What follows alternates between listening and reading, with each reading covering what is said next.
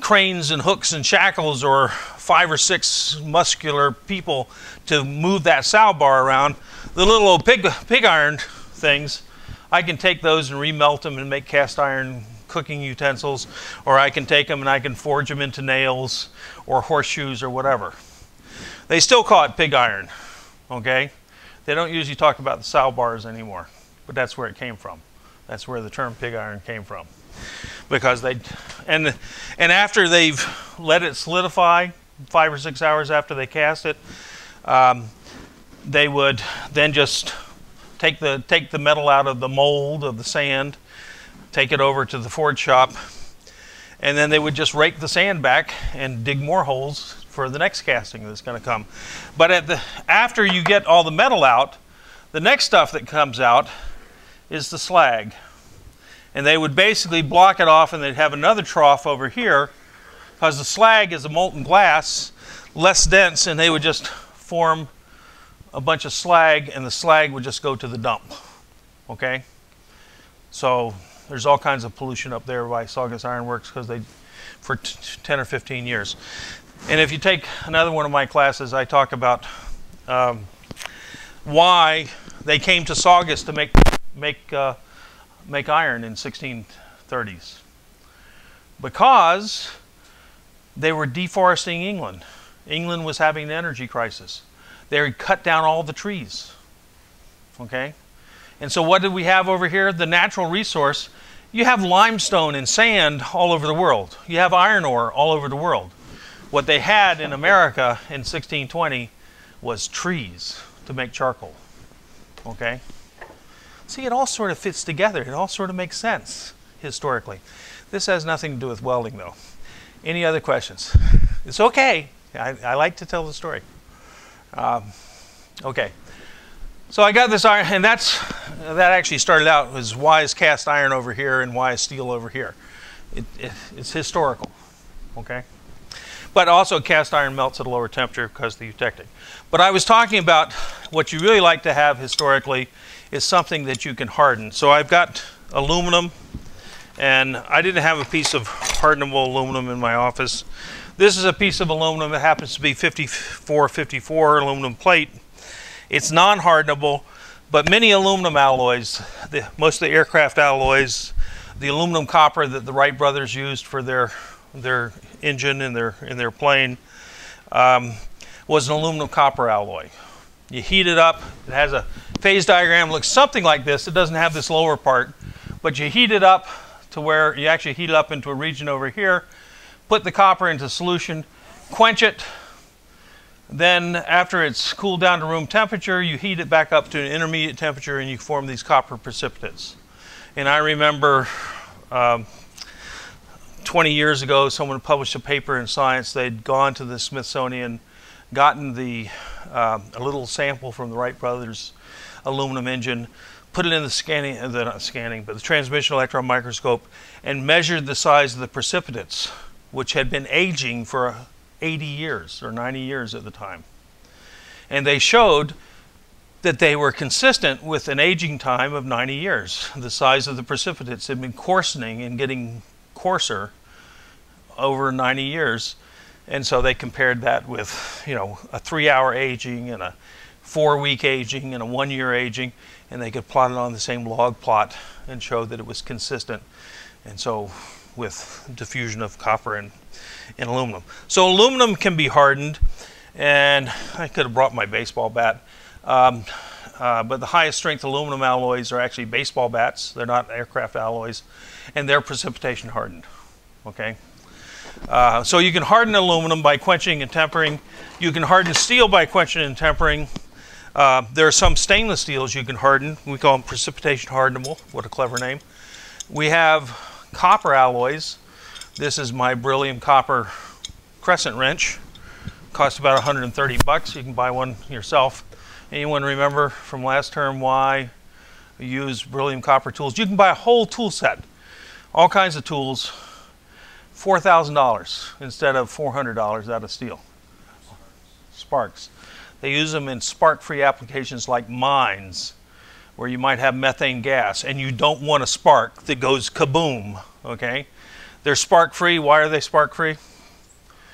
The thermal conductivity of copper alloys is much better. I can take two pieces of steel and bang them together, and I can make sparks. That's how Boy Scouts or Girl Scouts start fires, right? I can, if I do it with the right type of thing, I can generate enough frictional heat to get 1,000 degrees and start a spark. So that's one way to start a fire. You can't do it. You can try all day, but there's not thermal conductivity. You bang two pieces of beryllium copper together, you'll never get a spark. Okay? So, anyway, so they make all kinds of, that's the precipitation hardenable alloy. That's got well over a gigapascal strength. Okay? 150, 180 KSI, something in that range. Okay? So it's just as hard as a hardenable steel. Should have the good wear resistance just like a steel crescent wrench. But instead of a $10 crescent wrench, it's a $100 crescent wrench. Okay? So that's a little bit of basic metallurgy, but we do need to understand some basic metallurgy. Another piece of basic metallurgy that we need to understand is the difference between the word hardness and hardenability and hardening. Although hardening is not that important.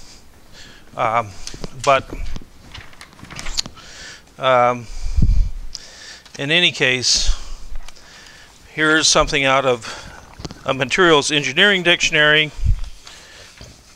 Let me find mine.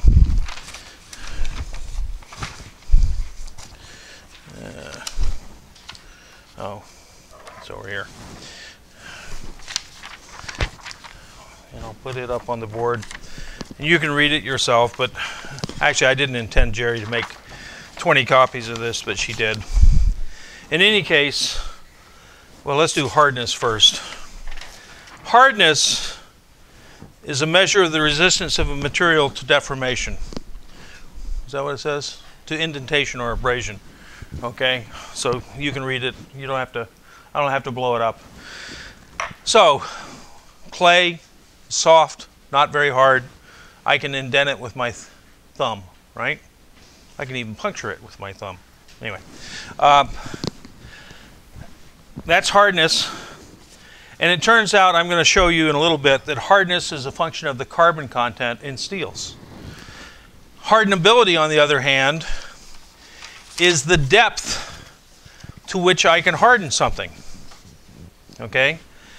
It turns out hardenability is a function of the alloy content. We have carbon steels, and it turns out carbon steels, I can only harden carbon steels to, let's say, less than ½ inch deep.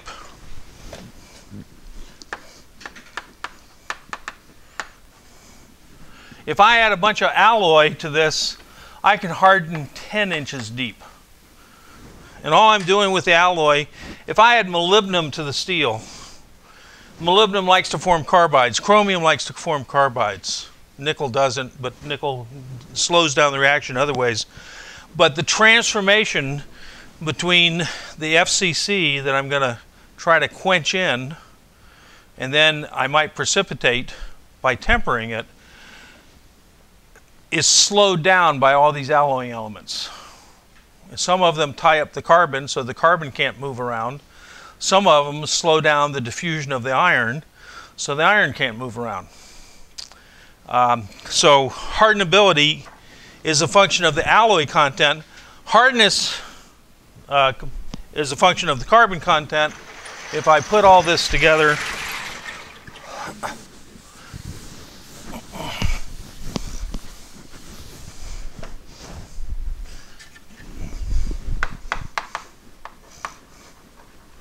hardness is a function of carbon, and hardenability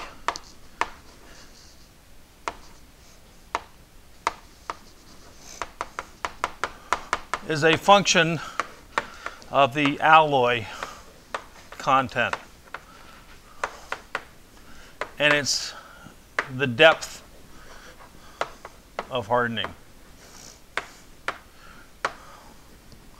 So if I'm making automobiles out of sheet metal, I can use carbon steels because the sheet metal is less than a ½ inch thick. If I'm making some big pressure vessel, I'm going to need to use some alloy content if I'm going to have a hardenable steel. Or if I'm building a nuclear submarine, here's a nuclear submarine steel, HY80, inch thick. It's got to have alloy content. It's got about 3% alloy content in it. It's got nickel, chrome, molybdenum in this steel. For hardenability, because it turns out if I take that iron carbon phase diagram and I quench it, I take it up here to the austenite and I quench it down here to the ferrite, very quickly I won't form a body-centered cubic crystal structure. I'll form a body-centered tetragonal crystal structure, which is known as martensite. And martensite is extremely hard. It's an athermal transformation, which means it occurs at the speed, near the speed of sound. Yeah. So are you saying that low carbon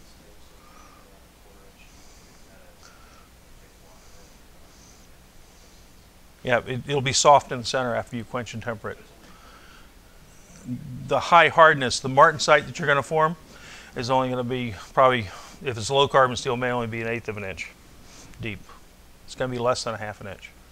You can't get deep hardening in carbon steels. The reaction is too fast. Okay, I can show you how fast the reaction is. I just happen to have a book. This handy dandy book, which I actually had at home. I didn't have a copy in my office because I never use it. Okay, but this book is full of time temperature transformation diagrams for irons and steels. And you have to be a metallurgist to love these things. But here's a diagram showing steel that I'm going to heat up to it's 1200 degrees. I don't know if you can read that, but anyway, you don't have to learn these diagrams. This is called a time temperature transformation diagram. This is time, this is temperature, and this is the C-curve behavior for transformation of the steel. So I heat it up to 1300 degrees C, which is, or 900 degrees C, which is 1350 Fahrenheit or something, and I quench it. If I quench it fast enough, well, how fast is fast enough? This is time in seconds. I have to do it within less than a second or two in order to avoid it just transforming to ferrite. If I want to get martensite to get really hard steel, I got to do it really fast, unless I add alloying elements. Now, if I add alloying elements, I can add molybdenum. This is a molybdenum-free steel, and I have to transform it. You can't see the plot down here. It's probably on the very bottom here. It's 1 second, 10 seconds, 100 seconds.